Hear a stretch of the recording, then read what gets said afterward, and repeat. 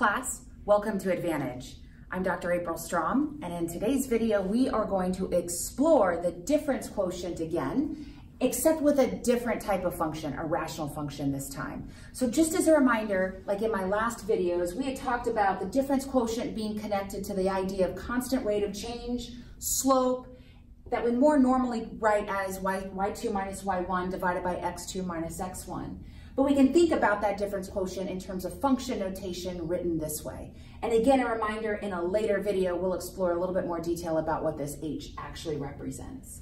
So let's jump to our example here. We're going to find the difference quotient of this function, f of x equals 1 divided by x minus 2.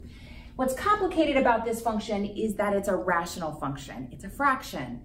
But the same process that we used with linear functions in the previous video and quadratic functions also in the previous video, we would still apply here to this problem. So I'm going to start out again with the difference quotient. Writing my formula is equal to f of x plus h minus f of x, all divided by h. And again, a reminder, we've got f of x plus h that we need to use my f of x to find. So we're going to substitute in the quantity x plus h into the function everywhere I see an x. So when I do this, I end up with 1 divided by x plus h into that position minus 2. I'm going to put this in brackets again just to indicate that that fraction now replaces my original fraction because we are actually trying to evaluate that function for the quantity x plus h. Now I'm going to continue on with my difference quotient. I will subtract the original function f of x, which again is 1 divided by x minus 2. Okay. And just like before, I want to be very careful. How about we go ahead and put that in parentheses? It really doesn't impact things right this minute, but it is a nice habit to get into. And then of course, all of this is still divided by h.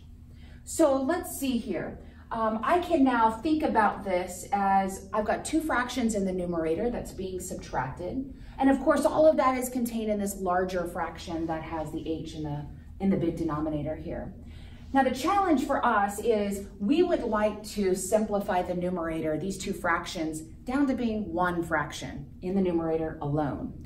And so in order to do that, I really do need to have common denominators in both of these fractions that are up here.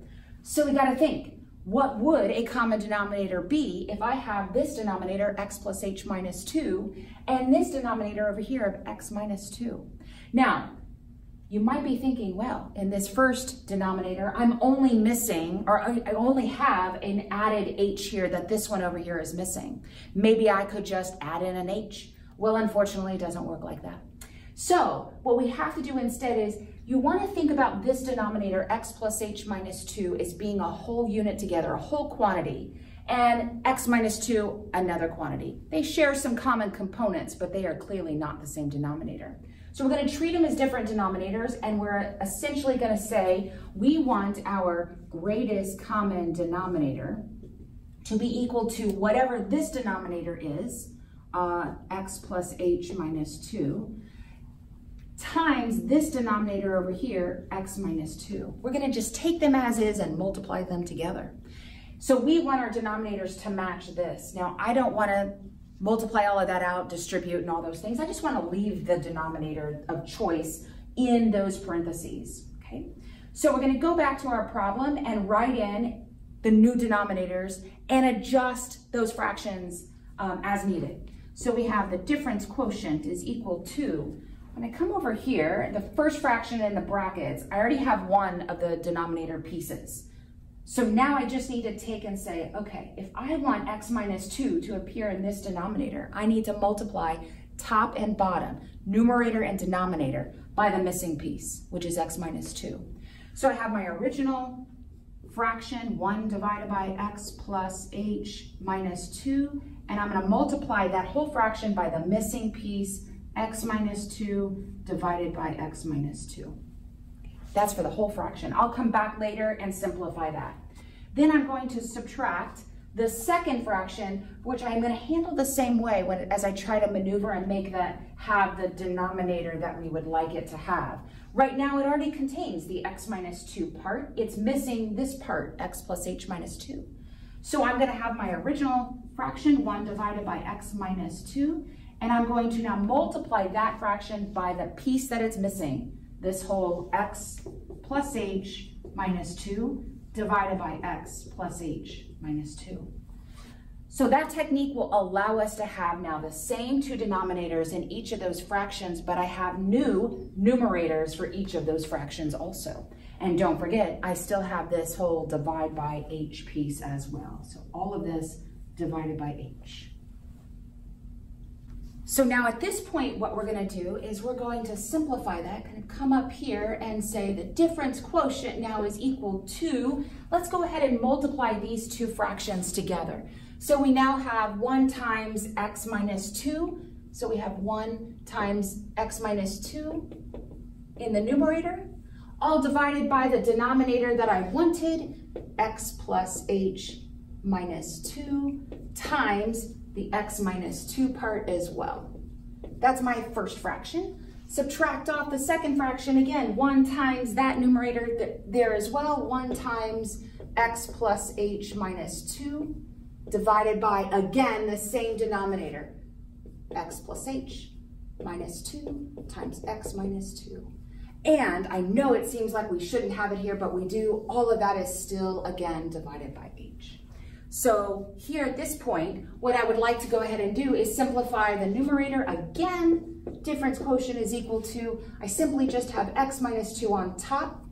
Now what I'm going to go ahead and do is simplify the numerators and write it as one giant fraction by subtracting those new numerators at the very top. So 1 times x minus 2 again is x minus 2, but now I need to subtract off 1 times this whole set of parentheses, x plus h minus 2. I'm going to do that very carefully by just indicating that I'm going to put it in parentheses here. Subtract off the whole x plus h minus 2 part. And then of course that's all over still that denominator of x plus h minus 2 times x minus 2. And of course all of that is still over the h as well. All right, we're cleaning up here. Difference quotient now is equal to, let's go ahead and distribute our subtraction sign on 3 different terms.